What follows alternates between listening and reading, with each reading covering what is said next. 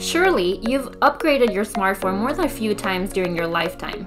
The most conservative folks tend to stick to popular brands and technologies, but you shouldn't be afraid of change and exploring new territories.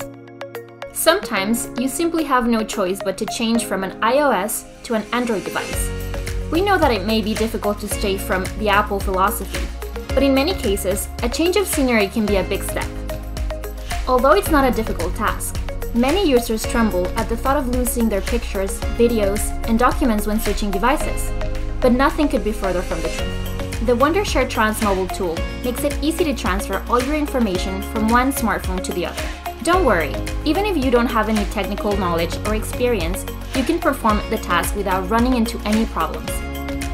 One of the main obstacles that users have to face when transferring the information between devices is having to use a desktop to perform the migration.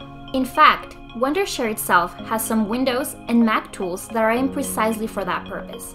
However, MobileTrans' Android version spares you from having to follow that step. It allows you to download all your content by physically connecting both devices, either via USB cable or by importing the information using your iCloud account. You don't even need to install any tools on the iOS device. It couldn't be easier. Let's go over both ways you can perform the migration. One of them is a direct connection using a cable. To do so, you need the well-known Apple Lightning cable and micro USB or USB-C adapter, depending on the Android device that you're using. Once you've entered the app, connected both devices, and selected the cable connection mode, you simply have to accept the connection and enter your password into the iOS device.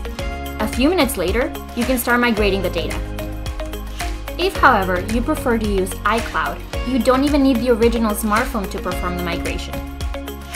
As soon as you connect both devices, you'll see a menu where you can select whichever elements you want to export.